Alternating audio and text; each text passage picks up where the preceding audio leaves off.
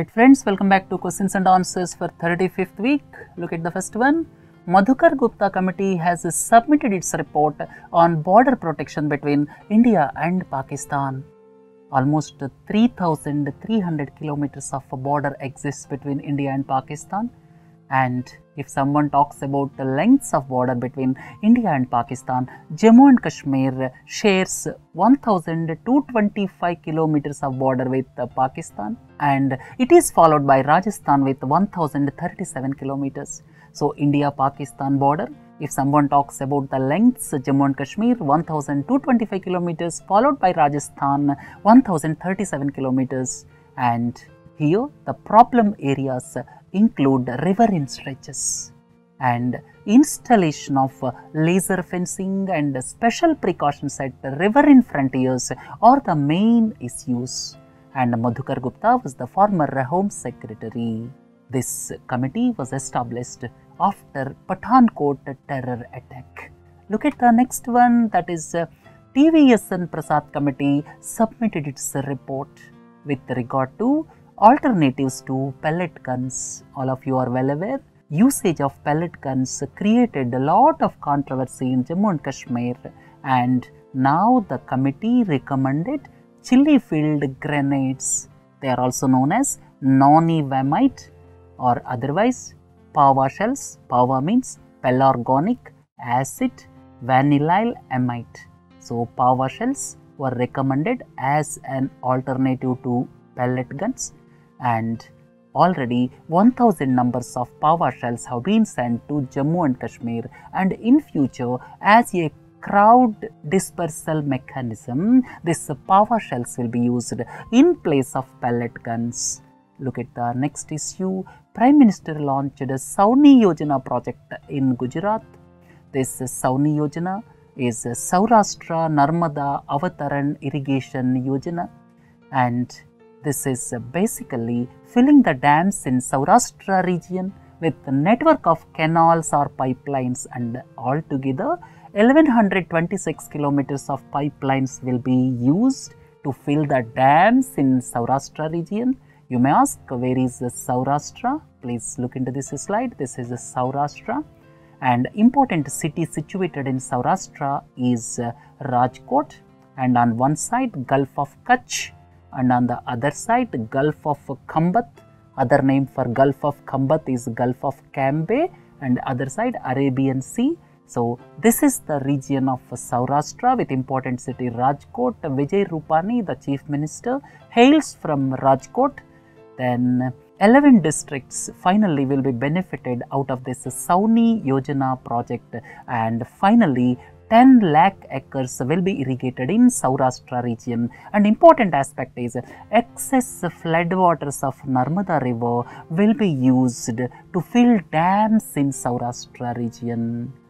And the first phase was inaugurated recently by the Prime Minister. Look at the next issue. This is Padma Sachdev received 2015 Saraswati Samman Award. I would like to tell you few things about Saraswati Samman Award and Vyas Samman Award. Saraswati Samman Award carries 15 lakhs cash prize. Vyas Samman Award carries 2.5 lakhs cash prize. And Saraswati Samman Award is given for the writings in any Indian language mentioned in 8th schedule of the Constitution and published during the past 10 years, whereas the Vyas Samman Award is only for recognition in Hindi writings. And this is the basic difference, and these two were established by K.K. Birla Foundation in the year 1991.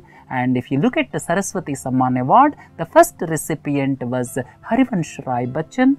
And now, come back to the present, Padma Sachdev got the award for her autobiography, that is a Chit Chat, written in Dogri language. And don't forget, Dogri is the language which is included in 8th schedule of Indian Constitution. This is very important point. 8th schedule of Indian Constitution at present has got 22 languages. India and Myanmar signed 4 MOUs or agreements when President of Myanmar Tin Kya visited India, and Important agreements include construction of 69 bridges, including approach roads of trilateral highway, and all the important aspects we discussed under news capsule last week. Please listen to it. Look at the next one. International Day Against Nuclear Tests was observed on 29th August. And United Nations General Assembly instituted this in the year 2009. You may ask, what is the significance of August 29? Please look into this slide. You will clearly understand this is the place called Semipalatinsk. Semipalatinsk is in Kazakhstan. Don't forget, Kazakhstan was part of the then USSR till 1991. And when Kazakhstan was part of USSR conducted 456 nuclear tests between 1949 and 1989. So, during the period 40 years, USSR conducted 456 nuclear tests, and this Semipalatinsk is in present-day Kazakhstan, and August 29 coincides with the closure of this Semipalatinsk nuclear test site in 1991. Right friends, look at the next issue, that is solar-powered Juno spacecraft. Juno, this is launched by NASA and basically to explore Jupiter. Jupiter is the largest planet in the solar system, and this solar powered Juno spacecraft was launched by NASA in the year 2011, and it reached Jupiter in July 2016, and it is a solar powered mission. Basically, it is to see what is there beneath Jupiter's clouds. And it has got 9 instruments to study atmosphere, gravity, magnetic field and other parameters. Unified Payments Interface. This became operational recently, and nodal authority is NPCI, and it allows customers to make real-time payments with virtual payment address. With the VPA, money transfer is possible and all the bank account details will be at the back end. And NPCI is the nodal authority for Unified Payments Interface. Another important point is, don't forget, regulator for all digital payments is Reserve Bank of India. Look at the next one. India became the 4th nation to test scramjet engine. And 2 things.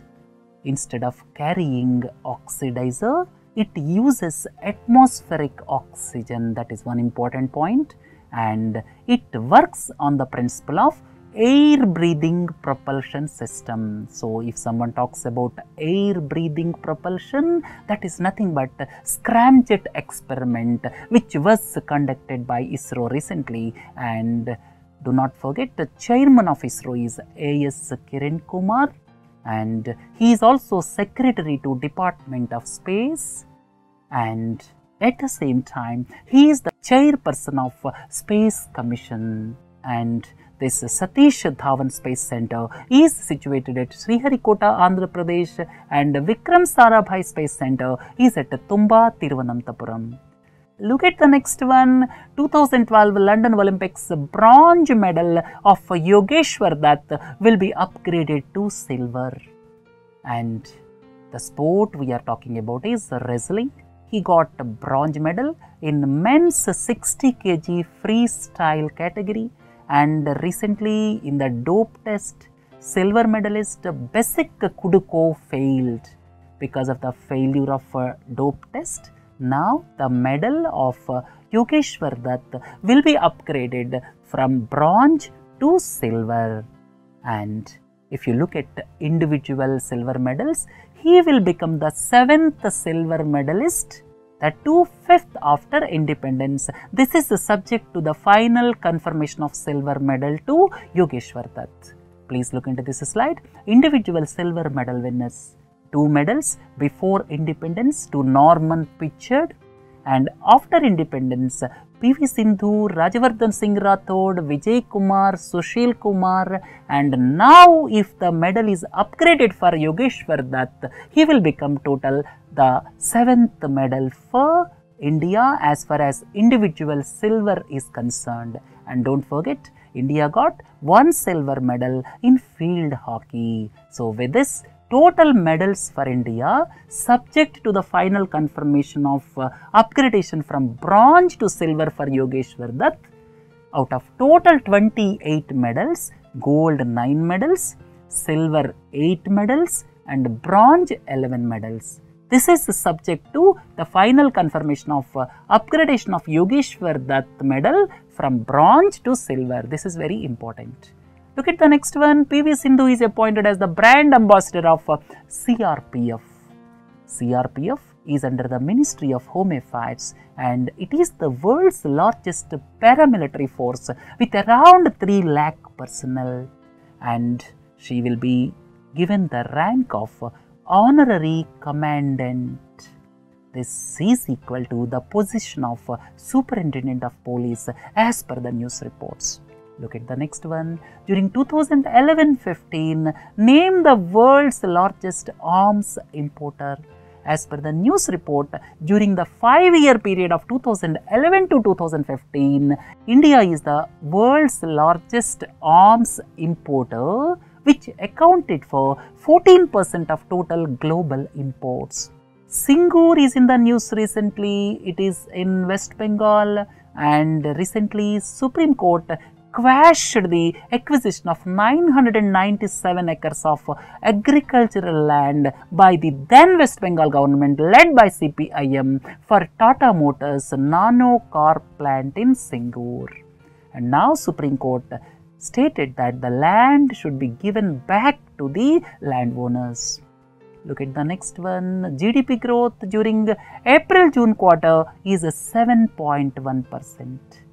It is slightly lower than the anticipated, and at the same time during January-March quarter it was 7.9%, and the figures for this GDP growth are released by Central Statistics Office under the Ministry of Statistics and Program Implementation. And agriculture, mining, construction sectors could not grow on expected lines, but private final consumption expenditure has grown by around 12%. That means there is a demand for consumption in the country because of huge population. Look at the next one. Which of the following became the first private bank to hit the capital market since 2005?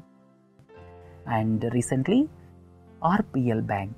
RBL Bank is the private sector bank, old generation private sector bank, headquartered in Kolhapur in Maharashtra. Recently, it was listed in the stock exchanges, and the last private bank to list in the stock exchanges is S Bank in 2005. If you look at public sector banks, the latest public sector bank to list in stock exchanges is Punjab and Sindh Bank somewhere around 2010.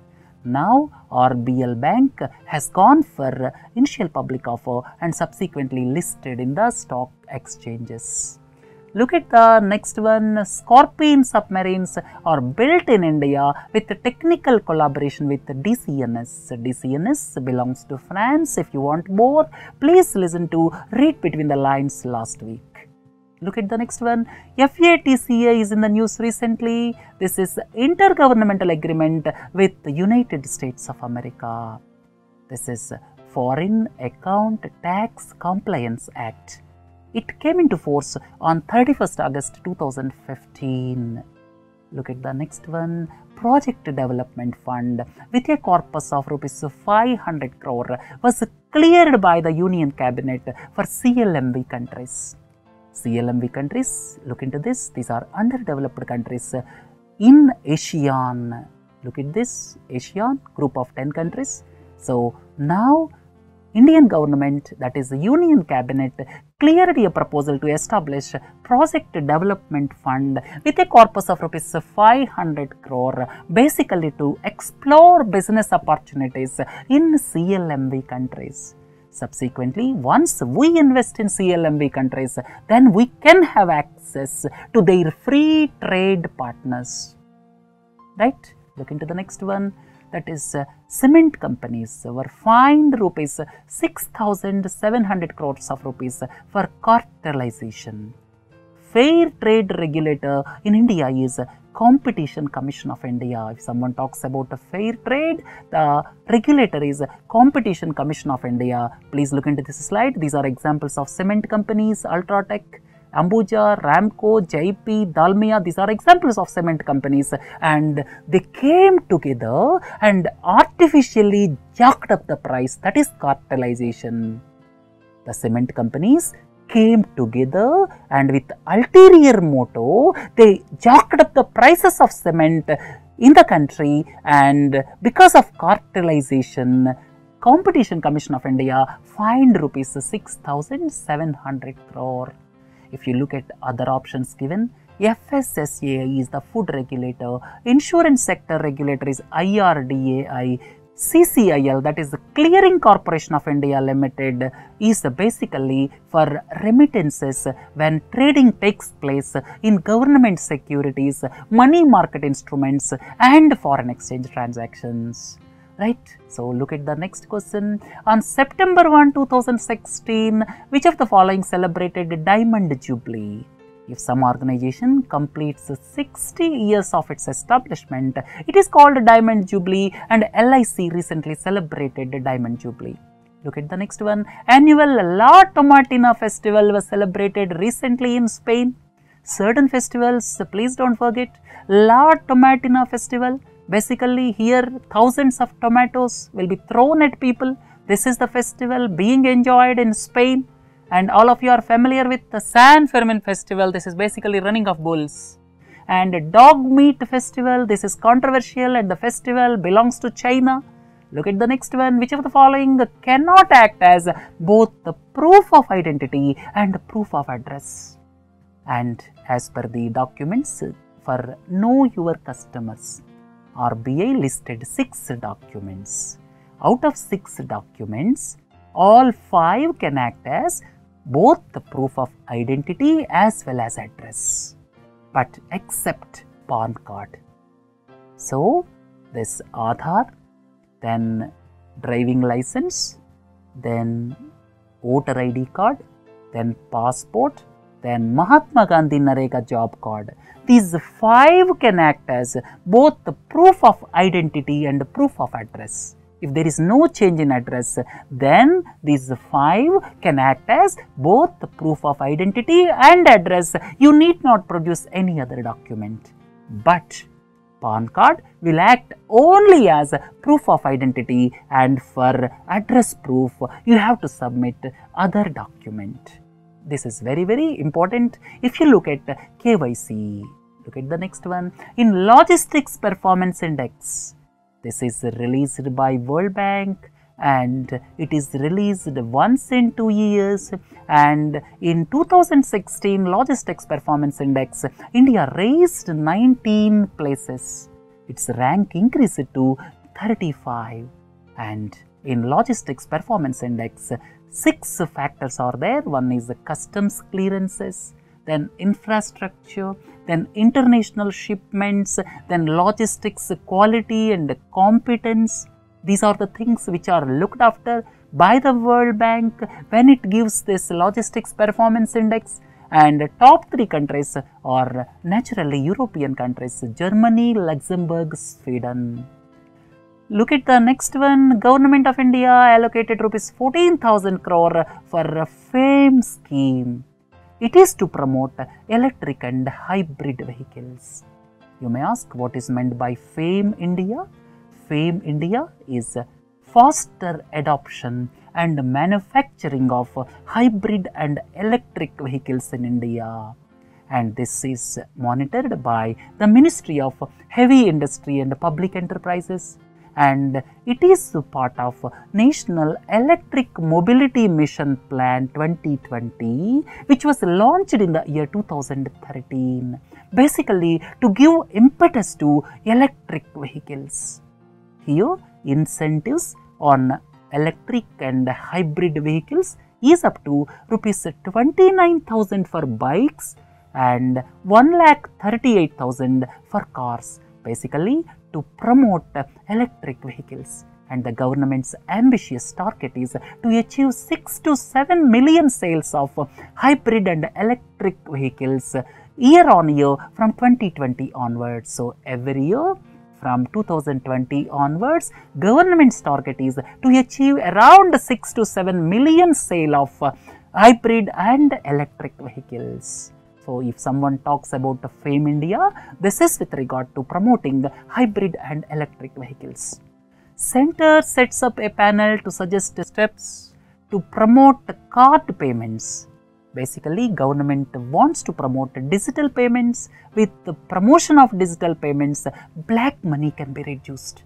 And this committee is headed by Ratan P. Vatal, former Finance Secretary.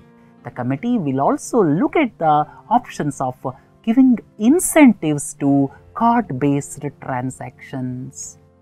Per transaction limit under Unified Payments Interface is kept as Rs 1 lakh and UPI, nodal agency is NPCI. Indian Railways launched an insurance scheme for passengers travelling on e-ticket, and passengers with a premium of just 92 paise, they will be insured up to Rs 10 lakh. If some accident takes place, some death occurs, then 10 lakh will be paid. 10 lakh for death or total disability, 7.5 lakh for partial disability, and up to Rs 2 lakh for hospitalization expenses. Right? Look at the next one. 5-day long annual socio-religious Solong festival. This is agro-based festival of Adi tribe, and the state we are talking about is Arunachal Pradesh. This tribe not only live in Arunachal Pradesh but also live in Tibet Autonomous Region, China. Look into the next question. India and Vietnam signed 12 agreements or MOUs when our Prime Minister visited Vietnam. Two important aspects. The Prime Minister announced a grant of $5 million for the establishment of a software park in Telecommunications University in Nha Trang. And at the same time, the Prime Minister announced line of credit of $500 million for facilitating deeper defense cooperation. So these two things are very important. Look at the last question. This is Attapadi Valley Irrigation Project. This is the bone of contention between Tamil Nadu and Kerala. Just like Mullaperiyar Dam, this is also the bone of contention between Tamil Nadu and Kerala, and this is situated on the river Siruvani.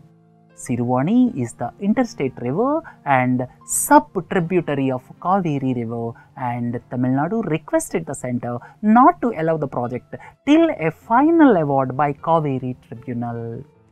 Right friends, with this let us conclude the questions and answers. Please do join for news capsules. Have a nice day. Thank you.